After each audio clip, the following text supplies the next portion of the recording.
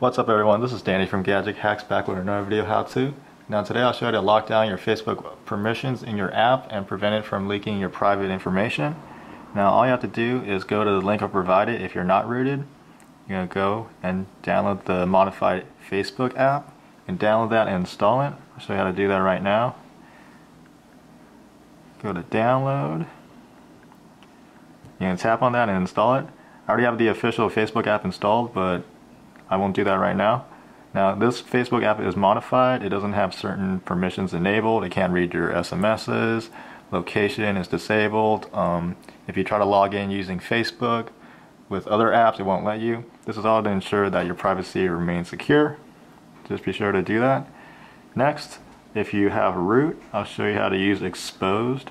Now you're going to go to Exposed. You're going to download AppOps Exposed. You're going to download that module and install it. You're going to tap on it to make sure it's enabled and follow it with a reboot. Now, once you launch AppOps, you're going to get the special settings. Here it is. Now, I'll show you how to disable messaging for Facebook. I see it right there.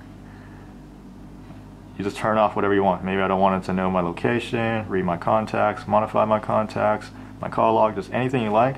Don't disable everything because the app might not work, but if something does break, just re-enable it. And that's how you secure your permissions with AppOps. Be sure to like, comment, and subscribe, and check out the full tutorial on Gadget Hacks. Thanks, and you have a good day.